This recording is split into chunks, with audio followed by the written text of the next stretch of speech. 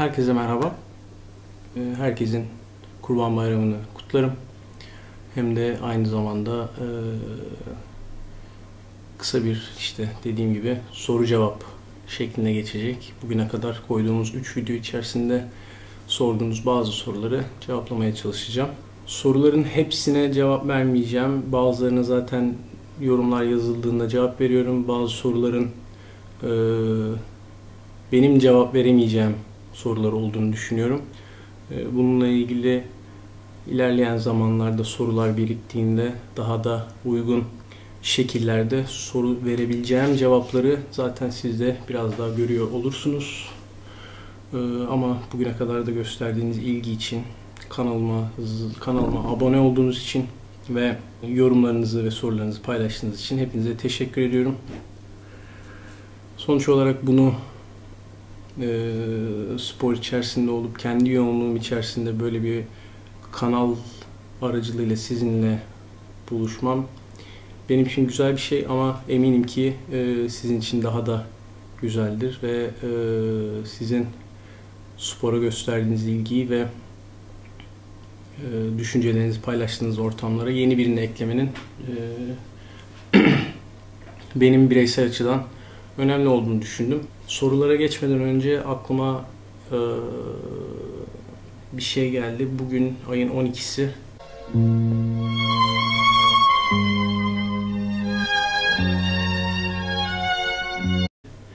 Bundan yaklaşık 6 sene önce 6 sene bir gece önce biraz sonra göreceğiniz video oldu. Sırbistan'ı yendik ve Dünya Şampiyonası'nda finale çıkmıştık.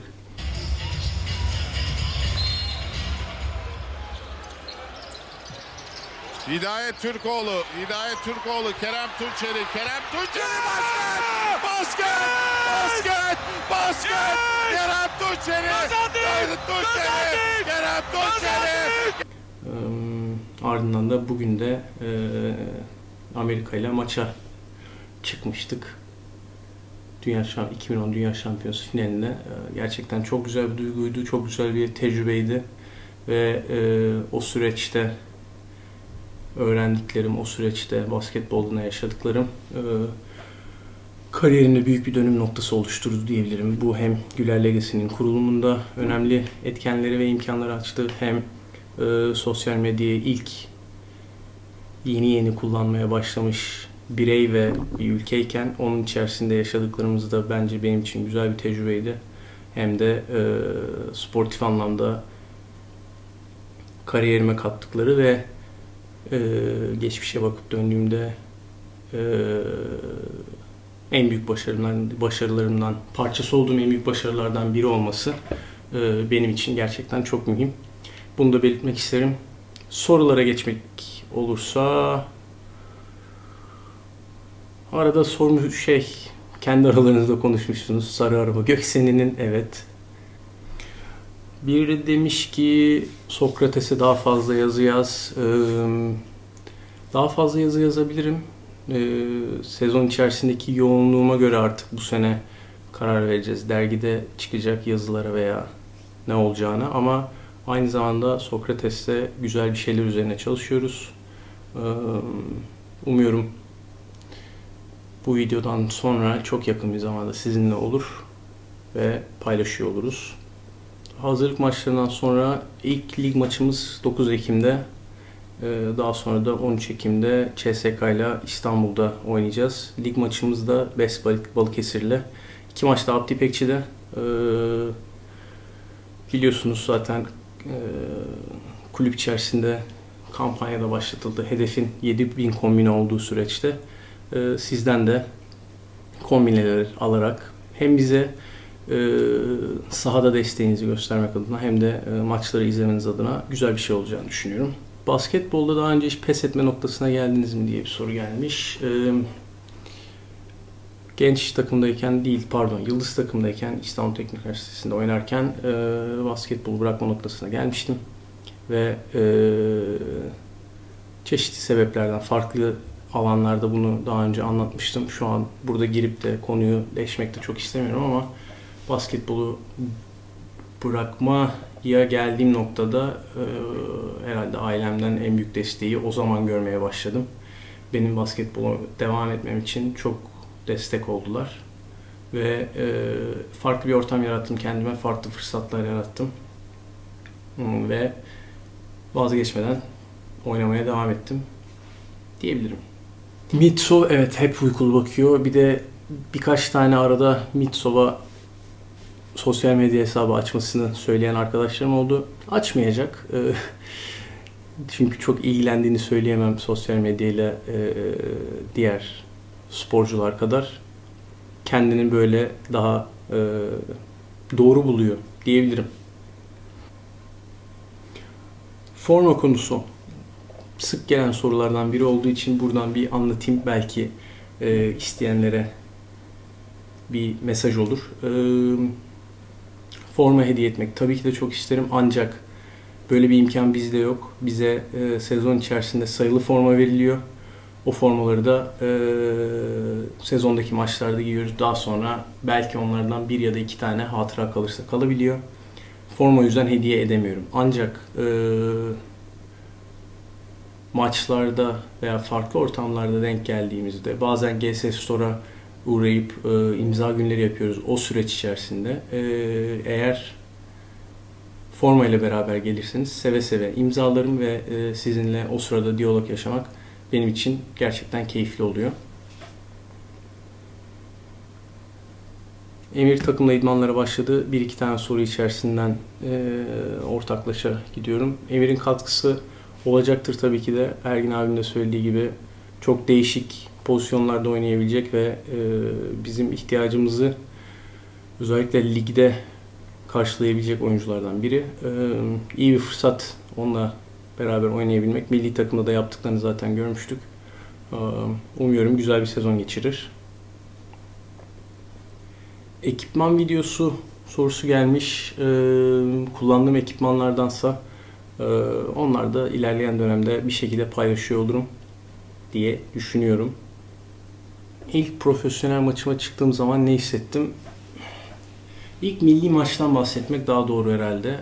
A milli takımla ilk İstanbul'da ve diğer ülkelerde Avrupa Şampiyonası elemesi oynarken İstanbul'da oynadığımız ilk maç gerçekten çok heyecanlıydı ve o günden bugüne kadar da 2008 yılında A milli formayı giydim ilk. O günden bugüne kadar da A milli formayı giyebilmek büyük bir şans ve gurur benim için. Jordan ayakkabılarla ilgili bir soru gelmiş.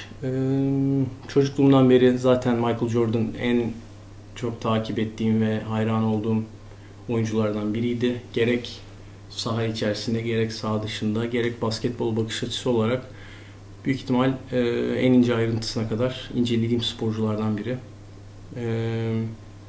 Yarattığı marka ve daha sonra o markayı getirdiği yerle beraber de basketbol kültürü içerisinde çok önemli bir yere sahip. Ben de bu kültürün içinde ayakkabılara olan ilgim herhalde 13-14 yaşında başladı. Bugün baktığımda herhalde 40'a yakın Michael Jordan ayakkabısı farklı modellerde evde duruyor. Bir zamanlar çok yoğun bir şekilde koleksiyon yapmaya çalışıyordum. Şu anda biraz yavaşladım ama gene de güzel bir ürün çıktığı zaman almaya çalışıyorum. Güzel bir fikir gelmiş. Nasıl gelişim gösterdiğime dair. Bunun üzerinde biraz çalışmak lazım. Hele ben gelişimime farklı açılardan bakıyorum. Bunun fiziksel, mental ve oyun açısından çok büyük farkları var. Çeşitli evreler geçirdiğimi de biliyorum. Bunu biraz daha farklı bir çalışmayla yapmak lazım ve şu an büyük ihtimalle bundan sonraki süreçte konsantrasyon daha sezon içinde olan bitenlerle alakalı olacağı için belki sezon sonunda, belki daha sonraki zamana denk gelebilecek bir şey olabilir ama aklımızda olacak notumu ben alıyorum konuyla alakalı. Profesyonel oyuncu olma yolunda ilk ne yapmalıyım? Diye bir soru gelmiş. Spor gerçekten özveri gerektiren bir şey ve sporun içerisinde bireyin kendi çabası dışında bir sürü etken sporcunun kariyerini etkileyebilecek şeyler olabiliyor. Bu antrenörün bakış açısı, antrenörün kendi başarı odaklı çalıştığı ortamdaki doğal bir şey. Kendi öngördüğü süreç, antrenörün kendini geliştirebileceği süreç ve genel olarak etrafta işte oynanan oyun, maçın sonucu gibi şeyler çok farklı yönlerde kişiyi etkileyebilir. Benim tek söyleyebileceğim bir şey var. Bireysel gelişimle önem göster, kendini geliştirmek için elinden gelen her şeyi yap. Antrenörünle diyalog kur. Neyi nasıl yapabileceğine dair o seni yönlendirmeli.